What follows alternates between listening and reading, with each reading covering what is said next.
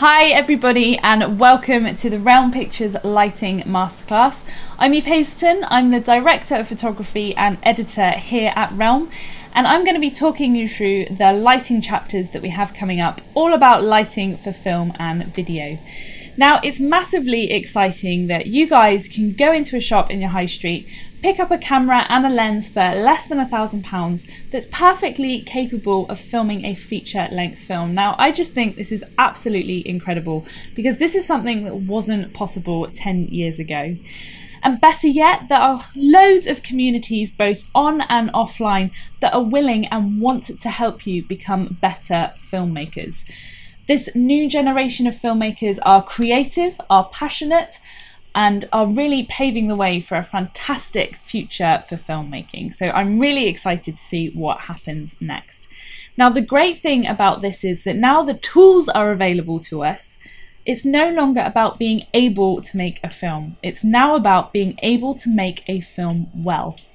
Now, for all of those tutorials out there about camera noise and sensor size and shutter speed and frame rate, we didn't think there was much information about the key fundamental ingredient to every single great shot, and that is light.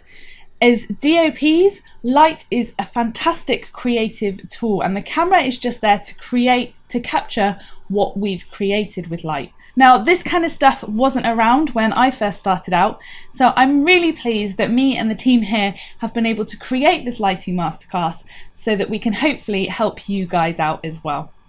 We want this masterclass to give you a better understanding of light, and we want you guys to be able to use it to improve your cinematography and your filmmaking as a whole. Following on from the tutorials that we did for Philip Bloom on philipbloom.net, we had hundreds of questions and so many requests for more information. And so we've taken the most frequently asked questions and used them as a base to build this lighting masterclass on, so that you guys are getting the key and most relevant information that you guys wanted. Now, one thing I do want to say is that this isn't a how-to guide or a walkthrough. If we were to just shoot us filming a scene that we've lit and then tell you guys to get on with it, you're going to get stuck pretty quick. So what we've created are the lessons.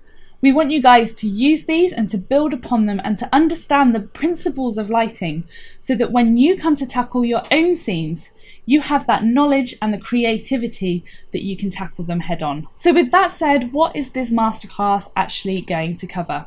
It's made up of 3 chapters, and then in the first chapter, we're going to go right back to basics and look at light theory. We're going to look at what light is and how it reacts with its surroundings. We're going to look at the difference between hard and soft light and how you can control that for creative effect. And we're going to look at things like what fall off is and what fall off isn't. And we're also going to talk a little bit about colour and how you go about describing that. In chapter 2, we visit a fantastic studio in London and get to play with some really awesome kit. We look at some lights that you might already be familiar with and might already be using. But we also look at some kit that's being used daily on those big budget Hollywood films, which is absolutely fantastic. So we're looking at blondes, we're looking at Fresnels, we're looking at HMIs, Kina Flows, Parkans, dado lights, and we even look at some LEDs in that chapter as well. And in chapter 3, all this information starts coming together and we start actually using it to do some lighting. We look first of all at some standard lighting positions and how the position of just your key primary light can have a dramatic effect on your scene and your subject. And finally, we look at 2 real world lighting scenarios.